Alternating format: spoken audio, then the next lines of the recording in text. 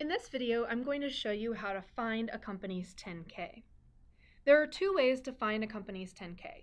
I can either go through the company or I can go through the SEC. Let's start with the company first. Go ahead and open up a web browser and I'll show you how to do that. To find Netflix 10K through the company, I'm going to just Google Netflix Investor Relations. You can see I've already typed it in a few times, so it's populating here, but just type in Netflix Investor Relations and click enter. I'll click here where it shows me I'm going to Netflix Investor Relations, and it should give you a screen that looks like this. I can scroll down and look through their information, but the best place where I can find the filings is either here where it says SEC filings or even at the top under financials and SEC filings.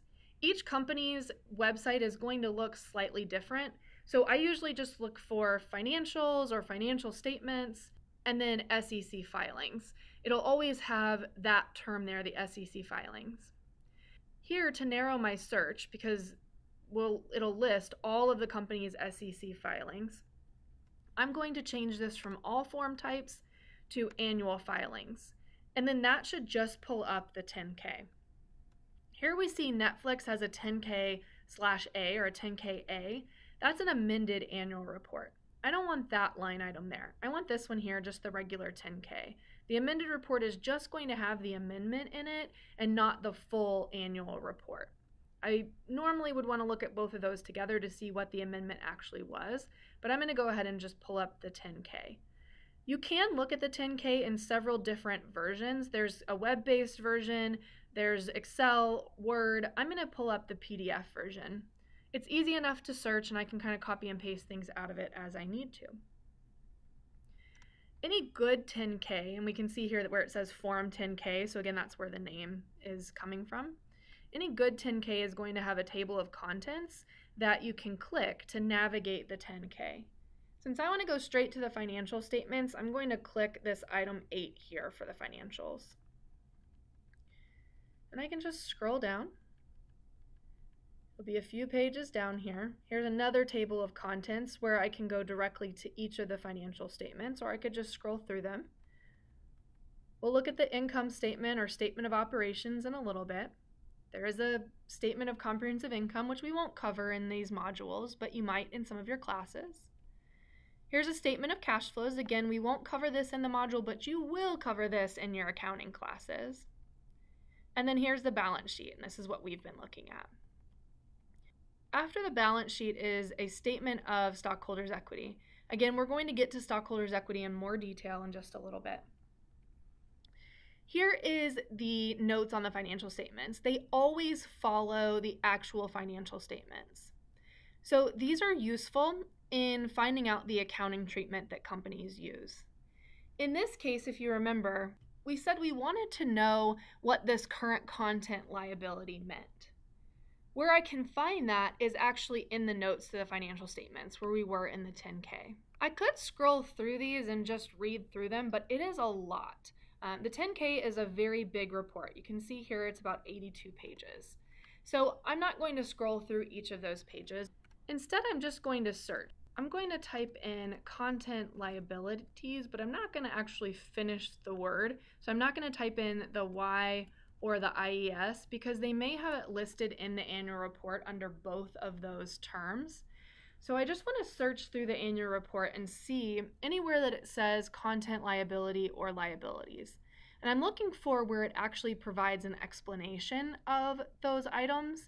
And it does here. This is actually pretty early in the annual report. I believe it's before the financial statements, and it's just talking about some of the items that Netflix has in their report that are important to the company. So these are contractual obligations the company is reporting to investors.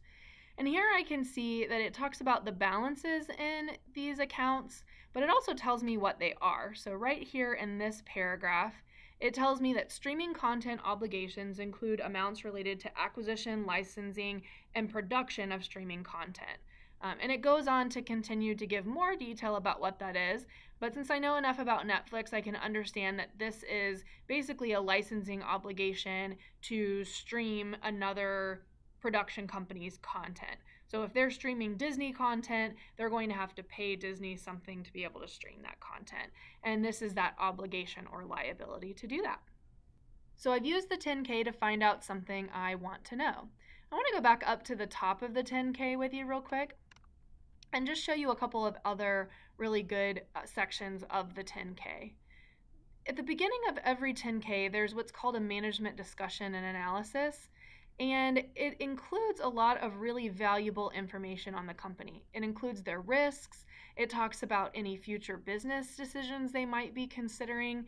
It won't give away any information that's private, but it will tell you a lot about what the company is planning to do. So I really recommend reading through your company's 10K or a company that you're familiar with and looking at that first section of the annual report. It'll also go through some really important performance metrics, and then this is where the management discussion and analysis section comes in on kind of the financial condition and results of operations for the company. So you really can find out an extensive amount of information about the company using their 10K. I recommend you play with either Netflix 10K or another company's 10K just to get a little bit more familiar with it. It is a pretty big document. If you haven't read one start to finish, you're really missing out. I may be kidding on that, but it is a very interesting document if you want to read through it a little bit. I want to quickly show you another way to get to this same 10K before we end this video.